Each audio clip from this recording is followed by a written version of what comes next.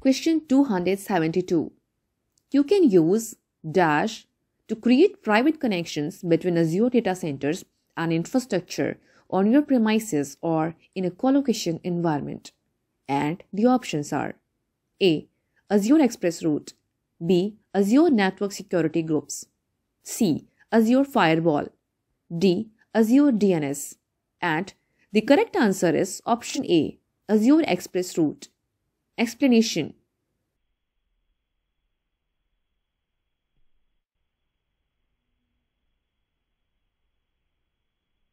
Next question.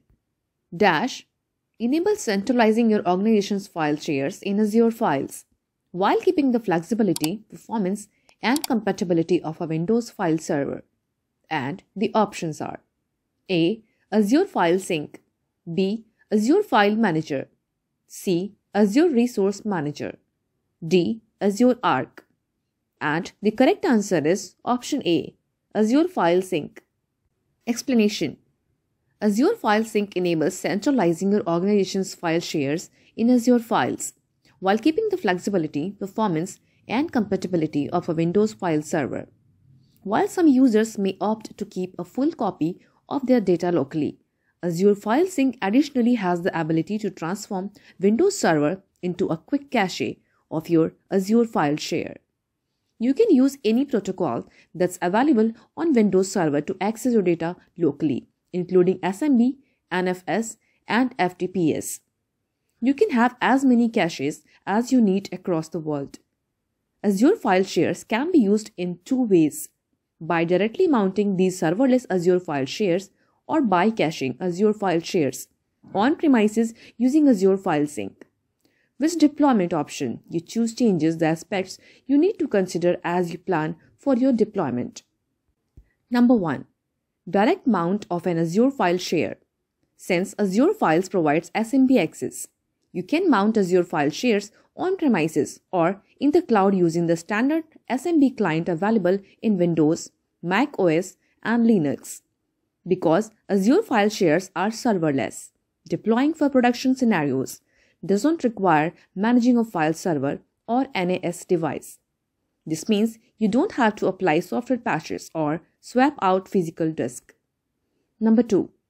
Cache Azure file share on premises with Azure File Sync. Azure File Sync enables you to centralize your organization's file shares in Azure files while keeping the flexibility, performance, and compatibility of an on-premises file server. Azure File Sync transforms an on-premises or cloud Windows Server into a quick cache of your Azure file share. Next question. Dash provide organizations with the ability to manage the compliance of Azure resources across multiple subscriptions. And the options are A. Azure Resource Groups, B. Azure Management Groups, C. Azure Policy, D. Azure Conditional Access and MFA. And the correct answer is option C. Azure Policy. Explanation. Azure Policy helps to enforce organizational standards and to assess compliance at scale. Through its compliance dashboard, it provides an aggregated view to evaluate the overall state of the environment, with the ability to drill down to the pre-resource per policy granularity. It also helps to bring your resources to compliance through bulk remediation for existing resources and automatic remediation for new resources. Common use cases for Azure Policy include implementing governance for resource consistency, regulatory compliance, security, cost, and management. Policy definitions for these common use cases are already available in your Azure environment as built-ins to help you get started. All Azure Policy data and objects are encrypted at rest. For more information, see Azure Data Encryption at Rest. Next question. Availability zones are implemented in all Azure regions. Is it yes or no? And the correct answer is, it's no. Explanation. This might actually come as a shock to you, but not all Azure regions support availability zones.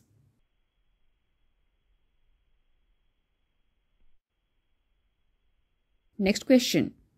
Your company wants to copy blobs or files to or from a storage account and is looking for a command line utility to accomplish this.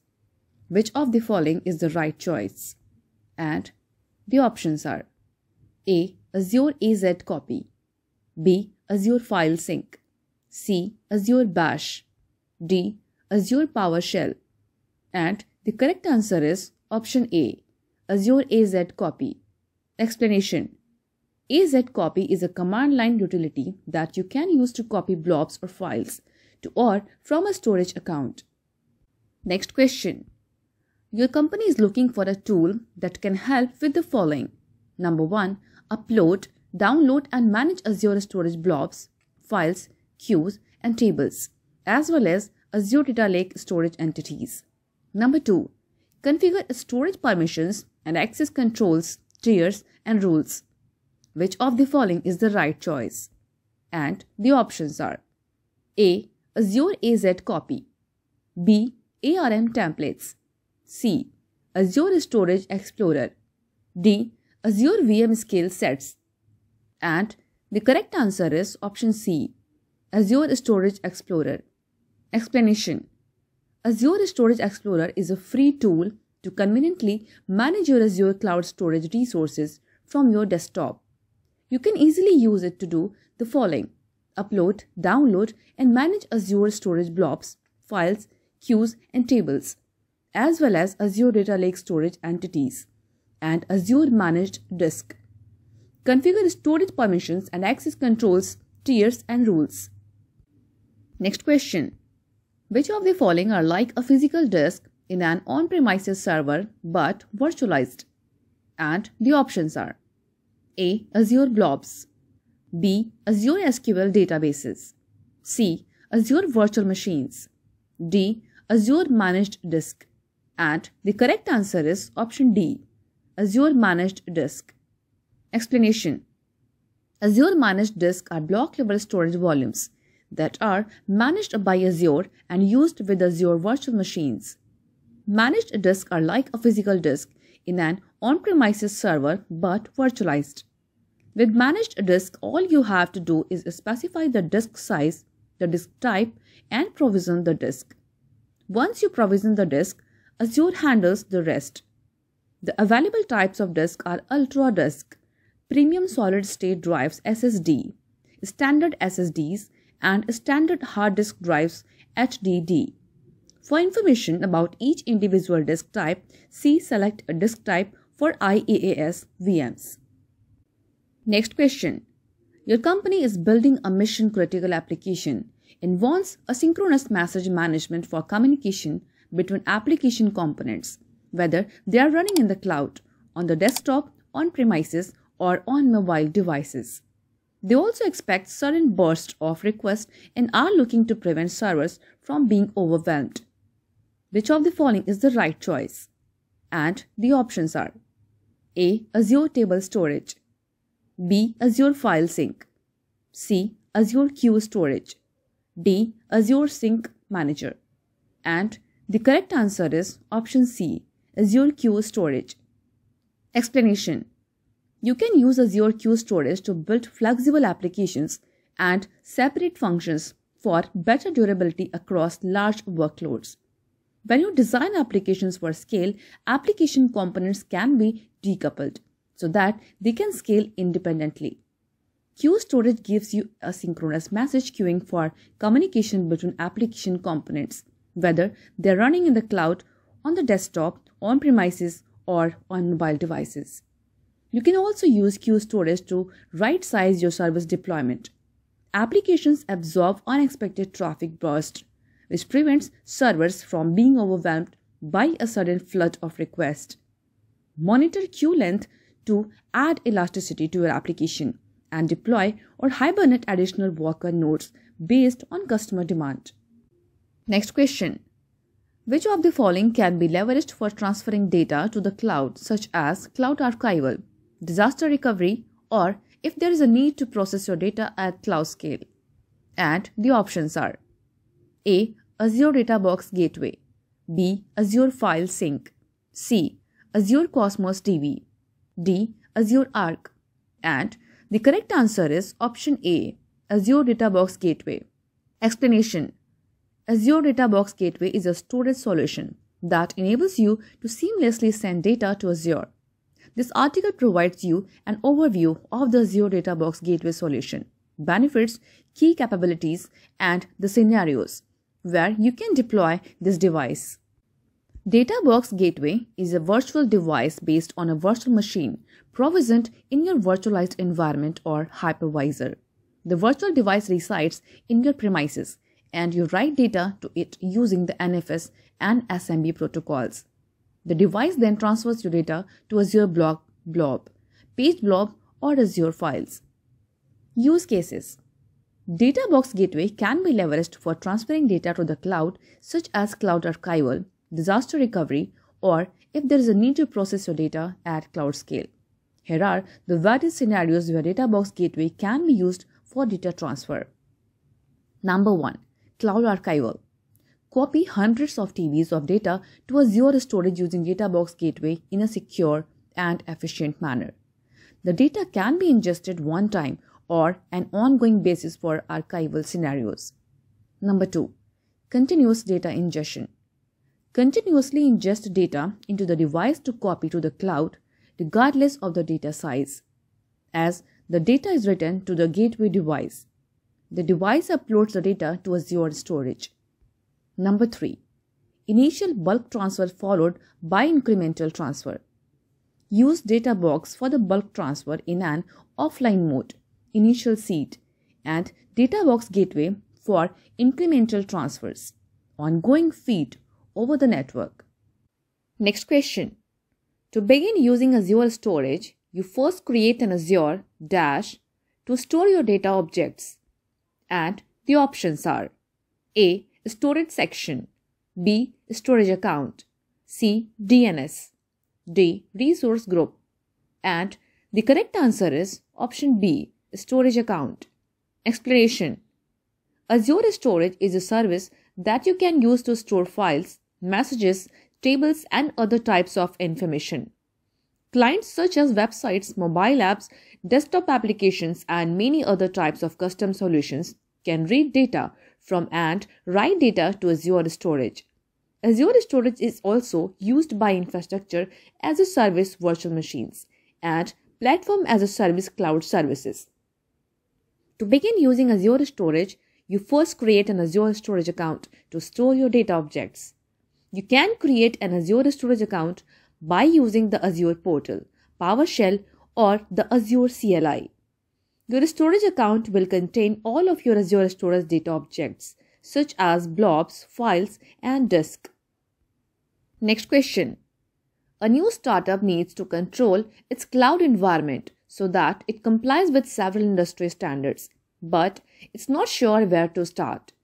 They have existing business requirements and understand how these requirements relate to their on-premises workloads. These requirements also must be met by any workloads they run in the cloud. Which of the following can help them in this case? And the options are A. The proven roadmap for Azure, B. Microsoft Defender for Cloud, C. The Cloud Adoption Framework for Azure, D. The Azure Blueprint for Cloud. And the correct answer is option C. The Cloud Adoption Framework for Azure. Explanation. The Cloud Adoption Framework for Azure provides you with proven guidance to help you with the cloud adoption journey. The Cloud Adoption Framework helps you create and implement the business and technology strategies needed to succeed in the cloud. Cloud Adoption Framework consists of tools, documentation, and proven practices. The Cloud Adoption Framework includes these stages. Number 1. Define your strategy. 2. Make a plan. 3. Ready your organization. 4. Adopt the cloud. And number 5. Govern and manage your cloud environments. Next question. Which of the following is not an Azure subscription type? And the options are A. Member offers, B. Pay for a year, C. Free trial, D. Pay as you go. And the correct answer is option B. Pay for a year. Explanation. You probably know that an Azure subscription provides you with access to Azure resources such as virtual machine, storage, and databases. The types of resources you use affect your monthly bill. Azure offers both free and paid subscription options to fit your needs and requirements. They are: Number 1. Free trial. A free trial subscription provides you with 12 months of popular free services, a credit to explore any Azure service for 30 days, and more than 25 services that are always free. Your Azure services are disabled when the trial ends or when your credit expires for paid products, unless you upgrade to a paid subscription. Number 2. Pay as you go. A pay-as-you-go subscription lets you pay for what you use by attaching a credit or debit card to your account. Organizations can apply for volume discounts and prepaid invoicing. Number 3. Member offers. Your existing membership to certain Microsoft products and services might provide you with credits for your Azure account and reduced rates on Azure services. For example, member offers are available to Visual Studio subscribers, Microsoft Partner Network members, Microsoft for Startup members, and Microsoft Imagine members. Next question. Dash notifies you about Azure service incidents and plan maintenance so you can take action to mitigate downtime. And the options are: A. Azure Trust Center, B. Azure Monitor, C. Azure Active Directory, D. Azure Service Health. And the correct answer is option D, Azure Service Health. Explanation. Azure Service Health provides personalized alerts and guidance for Azure service issues. Azure Service Health notifies you about Azure service incidents and plan maintenance so you can take action to mitigate downtime. You can also configure customizable cloud alerts and use your personalized dashboard to analyze health issues, monitor the impact to your cloud resources, get guidance and support, and share details and updates. Next question. Role-based access control is applied to a dash, which is a resource or set of resources that this access applies to. And the options are: A. Scope, B. Resource set, C. Group, D. Blueprint. And the correct answer is option A, Scope. Explanation.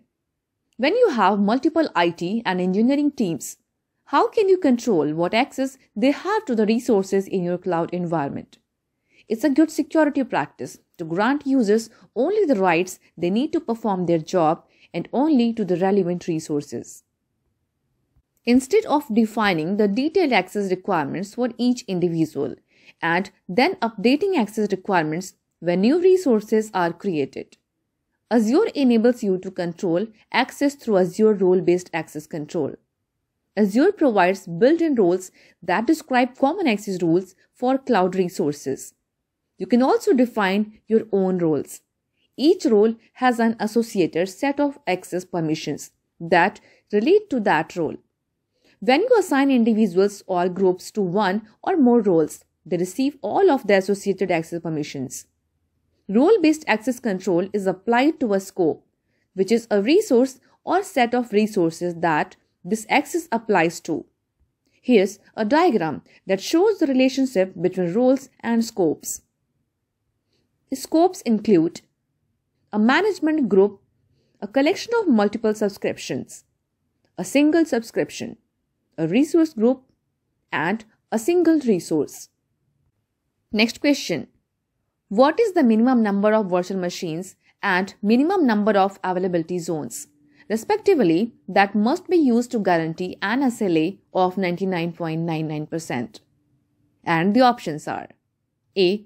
2 virtual machines, 1 availability zone. B. 1 virtual machine, 1 availability zone. C. 1 virtual machine, 2 availability zones. D. 2 virtual machines, 2 availability zones. And the correct answer is option D, 2 virtual machines and 2 availability zones. Explanation. Azure offers industry-best SLAs for VMS. However, to guarantee an SLA of 99.99%. You must have 2 or more instances deployed across 2 or more availability zones.